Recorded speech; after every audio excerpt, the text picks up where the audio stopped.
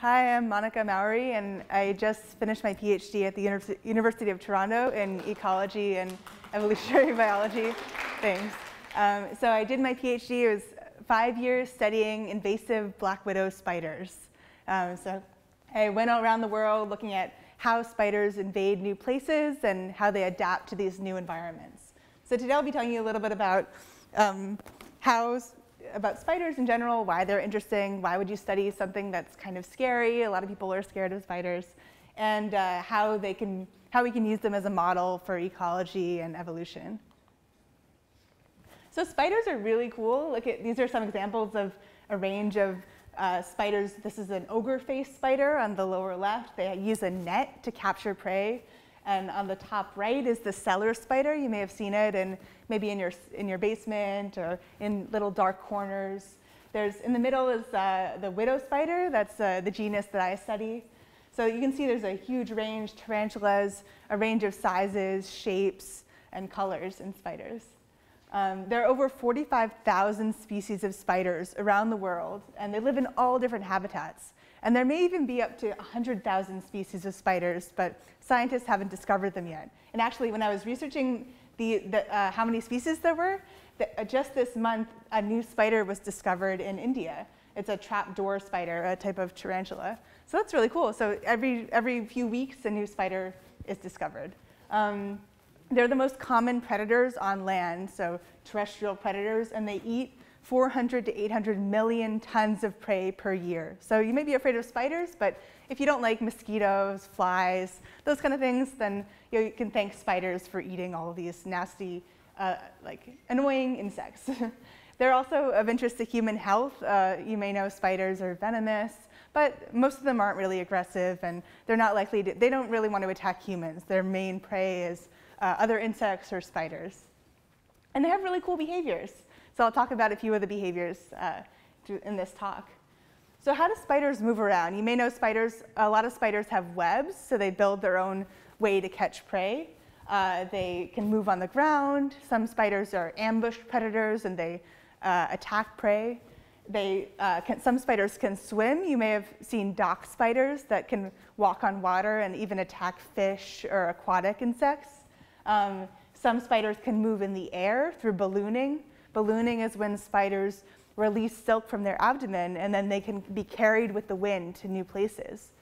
And spiders can also move to new habitats, either by themselves or with humans' help through transporting them with produce or cars or shipments. And so that's what I studied in my PhD.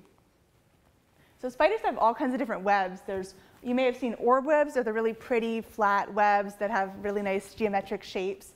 There are also things like mesh webs, funnel webs, sheet webs, and cobwebs. And the shape of the web is determined by what kind of prey the spider is interested in catching. So orb webs are used to catch flying insects, whereas cobwebs are more likely to catch ants or beetles.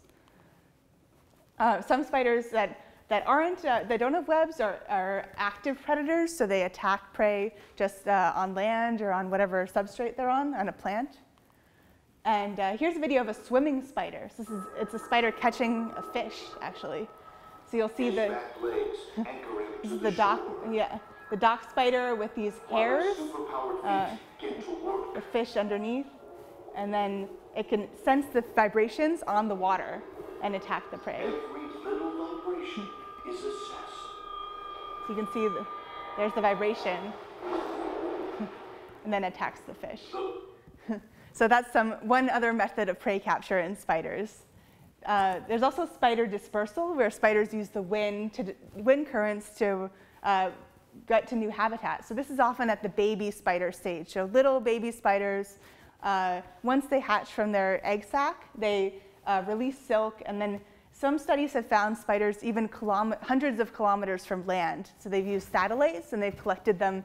It was off the coast of Australia, so they're really getting far with wind currents. And here's an example of a crab spider ballooning. So this is the spider making the tiptoe behavior, and then testing the wind. The spiders hit. But when the breeze was warm and gentle, less than 3 meters per second, the The spiders spun out a triangular sail. So you'll see the releasing silk. Spiraling up drafts lifted the sails. And The then spiders flown away.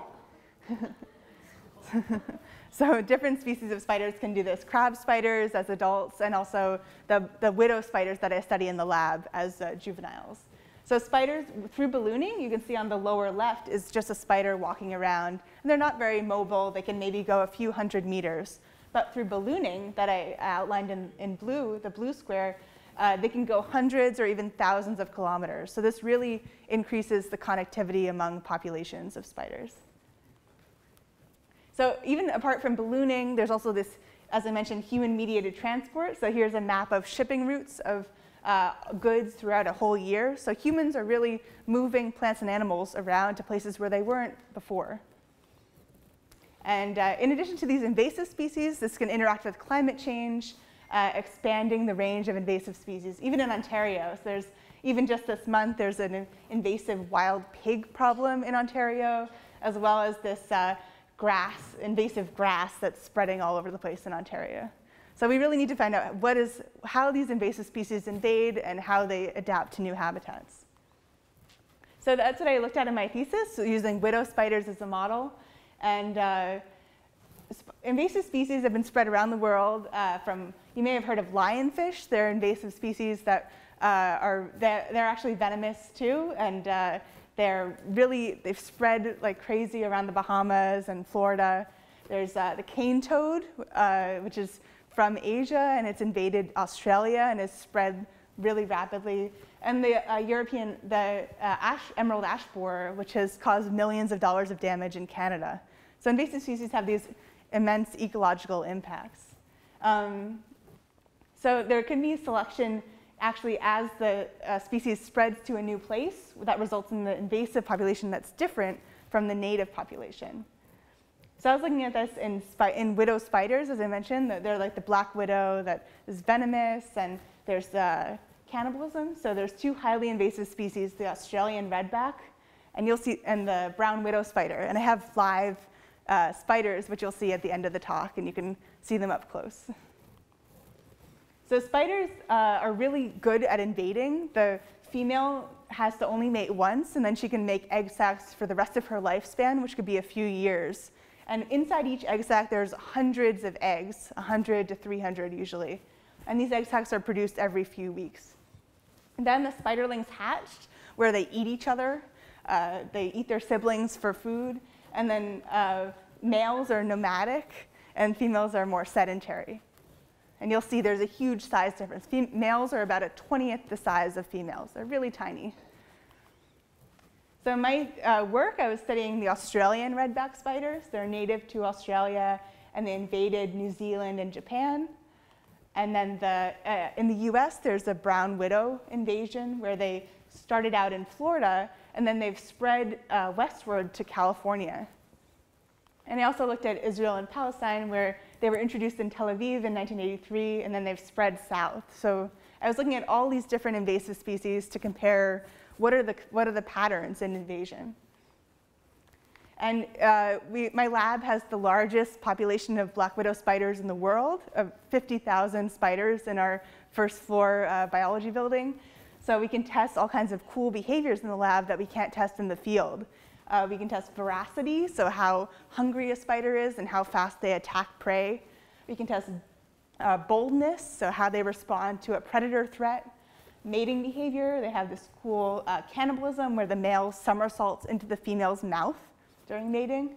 And as I mentioned, sibling cannibalism, where the siblings eat each other when they're babies. And I mentioned ballooning earlier. We can measure this cool ballooning and repelling behavior in the lab. So I made this dispersal arena, just a big box that I put a baby spider in, and then I blew air at it for 10 minutes, and then I could see it actually balloon in the lab and measure how this was related to invasion success. So just to summarize my research, I found that invasive spiders were larger and faster to balloon, so they did this ballooning behavior more, and they were more likely to do it. And they were also more cannibalistic. So there were these behavioral differences in the invasive populations. And just to tie this in, I thought this was a cool study using citizen science. It's where the general public collects data, so observations of different animals, and they use this in their studies. So this was studying a Canadian spider. It's the northern widow spider, Latrodectus variolus. And they use data from citizen scientists, from museums, and from the literature. And they use this range of dates from the 60s until today. And they found that the range of this spider is expanding northward with climate change. So it's a cool example of this scientist from McGill that used data from all sorts of places to study range expansion as well as climate change. And I just wanted to point out there's iNaturalist is a good website, so you can report, even around Toronto or Mississauga, you can report whatever animals you see. And there's even an app called Seek that you can take pictures with your phone, and then you can find different animals, including spiders, plants, insects, anything. Yeah. So hopefully I've convinced you that spiders aren't just scary. There are also a lot of good reasons to study them. They have a lot of ecological impacts. They eat millions of tons of insects. And they have a lot of cool behaviors like ballooning and swimming. So, and I'll bring up the live Australian and the brown widow spider for you to look at things. Any questions?